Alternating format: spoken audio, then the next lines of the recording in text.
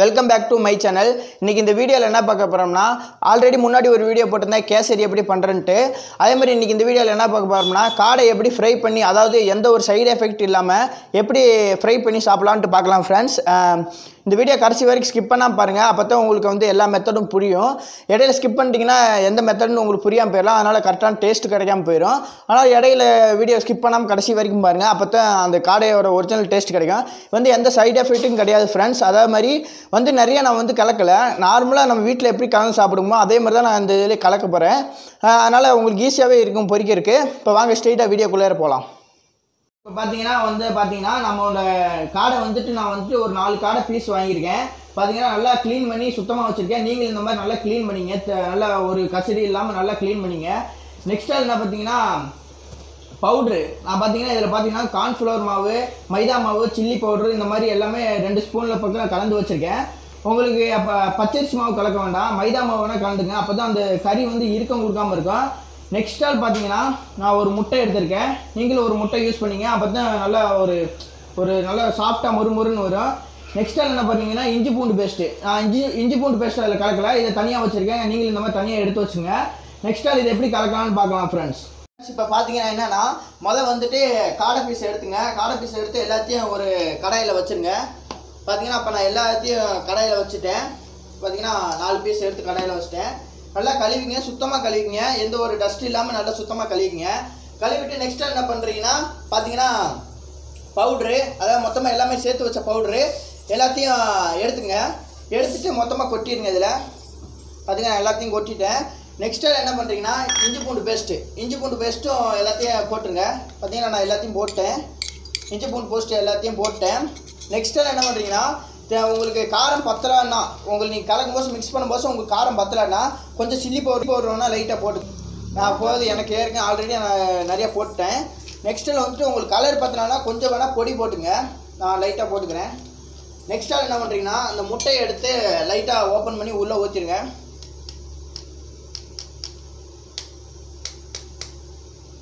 பார்த்தீங்கன்னா நான் முட்டையை உடச்சி ஊற்றிடுறேன். பார்த்தீங்கன்னா முட்டையை உடச்சி ஊற்றியாச்சு. இப்போ என்னன்னா நல்லா எல்லாத்தையும் மிக்ஸ் பண்ணிடுங்க.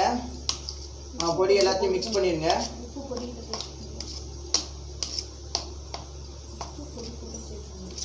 கூட பார்த்தீங்கன்னா உப்பு கொஞ்சம் உங்களுக்கு தேவையான உங்கள் டேஸ்ட்டுக்கு எதாவது சேர்க்கணும்னா சேர்த்துங்க. மெயினாக இது போதும், இது சேர்த்தவே உப்பு மட்டும் கொஞ்சம் லைட்டாக சேர்த்துங்க.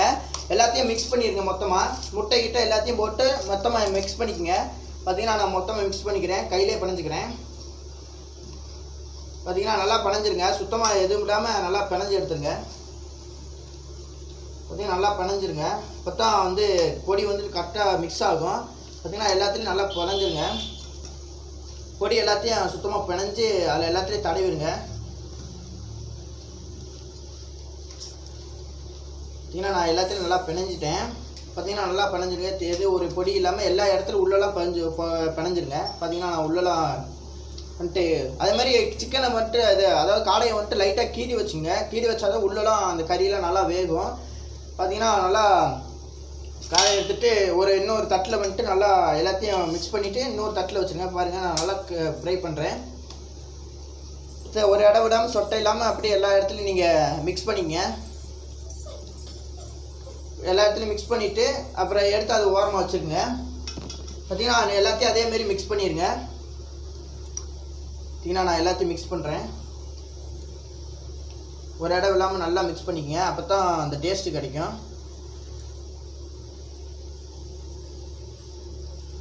மிக்ஸ் பண்ணலாம். நாலுமே அதேமாதிரி மிக்ஸ் பண்ணி வச்சுக்கோங்க. எந்த அளவுக்கு உங்களுக்கு வேணுமோ நல்லா பொடியை நல்லா மிக்ஸ் பண்ணுங்கள். அப்போ தான் டேஸ்ட் நல்லாயிருக்கும். முடிஞ்ச அளவுக்கு 2-3 இடத்துல கீறிட்டு அந்த கீறிட்டு உள்ள இடத்துல நல்லா தேய்ச்சிருங்க. இதை பார்த்தீங்கன்னா உங்களுக்கு அந்த மிக்சிங் போயிட்டு நல்லா டேஸ்ட்டாக இருக்கும். பார்த்தா பார்த்தீங்கன்னா நான் 3 ஒன்றா நல்லா மிக்ஸ் பண்ணிட்டேன். இருக்க எல்லாத்தையும் மிக்ஸ் பண்ணிடுங்க. நல்லா ஒரு இடம் விடாமல் மிக்ஸ் பண்ணிக்கங்க.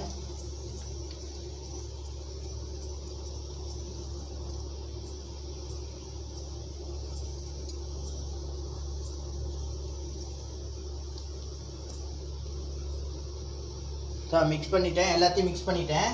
கட் பண்ணி பார்த்தீங்கன்னா எல்லாத்தையும் கொஞ்சம் மசாலா நல்லா கலந்து விட்டு கொஞ்சம் உங்களுக்கு தேவைப்படுச்சுன்னா லைட்டாக எலுமிச்சம்பழம், அது பாதி எலுமிச்சம்பழம், நிறையா புளிய வேண்டாம், பாதி எலுமிச்சம்பழத்தை லைட்டாக அப்படியே புளிஞ்சுக்குங்க. நான் வந்து லைட்டாக புளிஞ்சுக்கிறேன். பார்த்தீங்கன்னா லைட்டாக நான் புளிஞ்சிட்டேன். லைட்டாக புளிஞ்சு விட்டு அப்படியே கொஞ்சம் நேரம் ஒரு 1/2 மணி நேரம் கொஞ்சம் நல்லா காய விட்டுருங்க. ஒரு 1/2 மணி நேரம் நல்லா காஞ்சாத்தான் அது வந்துட்டு நல்லா எல்லா இடத்துலையும் நல்லா ஃபிக்ஸ் ஆகிருக்கும். ஃபிக்ஸ் ஆன பிறகு எடுத்து பொரிக்கிறது வந்து நல்லா டேஸ்ட்டாக இருக்கும். ஒரு 1/2 மணி நேரம் கொஞ்சம் அப்படியே காய விட்டுருங்க. இப்போ பார்த்தீங்கன்னா சில்லி வந்து அதாவது காடை வந்துட்டு நல்லா வந்து காஞ்சிருச்சு, பொடியெலாம் நல்லா காஞ்சிச்சு. பார்த்தீங்கன்னா கடையில் வந்துட்டு கடாயை வச்சுட்டு கொஞ்சம் சின்ன சட்டி எடுத்துங்க, ரொம்ப பெருசாக எடுக்காதீங்க. ஏன்னா எண்ணெய் வந்து நிறைய ஊற்ற முடியாது. அதனால் ஒரு நார்மலான ஒரு சைஸில் ஒரு சட்டி எடுத்துங்க. அப்போ அதில் வந்துட்டு ஓரளவுக்கு நார்மலாக ஒரு எண்ணெயை ஊற்றிங்க. ஊற்றிட்டு இப்போ எடுத்து எல்லாத்தையும் போடலாம் ஃப்ரெண்ட்ஸ். காடையை எடுத்து ஒவ்வொன்றா போட்டுடலாம். பார்த்தீங்கன்னா போட்டாச்சு. பார்த்தீங்கன்னா அது வந்து மிக்ஸ் ஆகட்டும், கொஞ்சம் அப்படியே பரட்டி விடுங்க. கொஞ்சம் வேகட்டும், கொஞ்சம் எண்ணெய் கொஞ்சம் சூடாகலை, இருங்க சூடாகட்டும் எண்ணெய். பார்த்திங்கன்னா நல்லாவே மிக்ஸ் பண்ணியிருக்கோம். இப்போ மிக்ஸ் பண்ணதெல்லாம் பார்த்திங்கன்னா நல்லா மிக்ஸ் ஆகிருக்கு. அதேமாதிரி நல்லா காஞ்சிருச்சு. இதேமாதிரி எல்லாத்தையும் இது மாதிரி நல்லா மிக்ஸ் பண்ணிங்க. ஒரு இடம் சொட்டை விடாமல் பாருங்கள், ஒரு இடம் விடாமல் நல்லா மிக்ஸ் பண்ணிங்க. பார்த்திங்கன்னா சுத்தமாக நான் மிக்ஸ் பண்ணிவிட்டேன். நல்லா ஒரு இடம் விடாமல் சொட்டை இல்லாமல் நல்லா க்ளீனாக வந்து மிக்ஸ் பண்ணியாச்சு. அப்படி மிக்ஸ் பண்ணால் தான் உங்களுக்கு பார்த்திங்கன்னா டேஸ்ட்டாக இருக்கும். கறியும் நல்லா டேஸ்ட்டாக இருக்கும். எப்போயோ ஒரு நாளைக்கு நம்ம சாப்பிடுவோம். அதனால் எப்போயோ ஒரு நாள் சாப்பிடும்போது நல்லா தான் செஞ்சு சாப்பிடுங்க. அப்போ தான் திருப்தியாக இருக்கும். பார்த்தீங்கன்னா நல்லா உங்களுக்கு தேவையான அளவுக்கு வதக்கிங்க. அப்படியே நல்லா அங்கிட்டு இங்கிட்டு திருப்பி போடுங்க. அப்போ தான் நல்லா கறி வேகும். வந்து அங்கிட்டு இங்கிட்டு திருப்பி போடுங்க. பார்த்தீங்கன்னா கறி நல்லா வேகுது. பார்த்தீங்கன்னா எண்ணெயும் நல்லா கொதிச்சிருச்சு. பார்த்தீங்கன்னா கறி நல்லா வெந்துட்டுருக்கு. இந்த மாதிரி அப்படியே 4 காடையும் வறுத்துருங்க இந்த மாதிரிக்கே போட்டு. ஃப்ரெண்ட்ஸ் எல்லாமே பார்த்தீங்கன்னா நல்லா வெந்துட்டுருக்கு. நல்லா இந்த மாதிரி 4 காடையுமே நல்லா வறுத்துருங்க. அதாவது காடை வந்துட்டு டக்குன்னு எடுத்துறாங்க, இடையில வேகாம விட்டுரும். நல்ல அதாவது அந்த ஒரு மாதிரி தெரியும் அந்த கலரு. அப்போ வந்துட்டு காடை இறக்குங்க. உடனே இறக்கிறாங்க. உடனே இறக்குனா பார்த்தீங்கன்னா உங்களுக்கு உள்ளே வெந்திருக்காது. பார்த்தீங்கன்னா மேலே மட்டும் வெந்த மாதிரி தெரியும். உடனே இறக்கிறாங்க. அதெல்லாம் வெந்த பிறகு நான் எல்லா காடையும் எடுங்க. அப்போ தான் உங்களுக்கு டேஸ்ட் இருக்கும். இப்போ பார்த்தீங்கன்னா நம்மளுக்கு பார்த்தீங்கன்னா 4 சிக்கனையும் நான் பொரிச்சிட்டேன். பொரிச்சு பார்த்தீங்கன்னா கொத்தமல்லி தழை வெங்காயம்லாம் போட்டு நான் வந்து நல்லா சுவைக்கிறதுக்கு வந்து ரெடியாக இருக்கேன். நீங்கள் இந்த மாதிரி பொரித்து சாப்பிடுங்க ஃப்ரெண்ட்ஸ். இந்த மாதிரி பொரித்து சாப்பிட்டா எந்த சைடு எஃபெக்ட் இருக்காது. நல்லாவும் இருக்கும், நீட்டாகவும் இருக்கும். வந்து கறி பார்த்தீங்கன்னா நல்லாவே வெந்திருக்குது. உங்களுக்கு இப்போ இந்த மாதிரி நீங்களும் வறுத்து சாப்பிட்ருந்தீங்கன்னா கீழே கமெண்ட் பாக்ஸில் கமெண்ட் பண்ணுங்கள். அப்படி இல்லை ப்ரோ நான் வந்து இன்ன வரைக்கும் நான் இந்த மாதிரி ட்ரை பண்ணதே இல்லை, உங்கள் வீடியோ பார்த்துட்டு போயிட்டு தான் நான் ட்ரை பண்ண போகிறேன் அப்படின்றவங்களுக்கு கீழே கமெண்ட் பாக்ஸில் கமெண்ட் பண்ணுங்கள். இந்த மாதிரி வறுத்து சாப்பிடுங்க, உங்களுக்கு வந்து நல்லாயிருக்கும். இன்னொரு வீடியோவில் சந்திக்கலாம் ஃப்ரெண்ட்ஸ். Bye friends. நான் உங்கள் லிங்கேஷ் குமார். உங்கள் பேர் என்னாலும் கீழே கமெண்ட் பாக்ஸில் கமெண்ட் பண்ணுங்கள். அதே மாதிரி இன்னொன்று கமெண்ட் பண்ணுற மறந்துடாங்க. என்னென்னா இந்த மாதிரி சீரீஸ் உங்களுக்கு வேணும்னா சொல்லுங்கள். நான் வந்து ரெகுலராக போஸ்ட் பண்ணுறதுக்கு ட்ரை பண்ணுறேன். அதாவது உணவு பற்றி, சாப்பாடு முறை பற்றி. நெக்ஸ்ட்டாக என்ன செய்வேன்னா விலாக் மாதிரி, அதாவது போன இதில் வந்துட்டு விலாகுன்னு சொல்லிவிட்டு நான் வந்துட்டு கேசரி செஞ்சேன். அப்படி இந்த மாதிரி செய்ய மாட்டேன். பார்த்தீங்கன்னா தனியாக விலாகுனா ஏதோ ஒரு ஊருக்கு போயிட்டு நான் அதே விலாக் மாதிரி அங்கே நடக்கிறது என்னவோ அதை நான் எடுத்து நான் உங்களுக்கு போஸ்ட் பண்ணுறேன். இப்போலாம் இந்த மாதிரி சீரீஸ் வந்து உங்களுக்கு ரொம்ப பிடிச்சிருக்குன்னா சொல்லுங்கள். நான் வந்துட்டு ரெகுலராக டெக் வீடியோ இந்த மாதிரி இடையில இந்த மாதிரி சில்லி இந்த மாதிரி ஏதோ ஒரு உணவு பற்றியோ, அப்புறம் நெக்ஸ்ட் ஆள் பார்த்தீங்கன்னா விலாக் இந்த மாதிரி எல்லா வீடியோஸும் போடுறேன் ஃப்ரெண்ட்ஸ். இந்த மாதிரி சீரியஸ் நல்லா இருக்குன்னு கீழே கமெண்ட் பாக்ஸில் கமெண்ட் பண்ணுங்கள். நான் வந்துட்டு போகிறதுக்கு ட்ரை பண்ணுறேன் ஃப்ரெண்ட்ஸ்.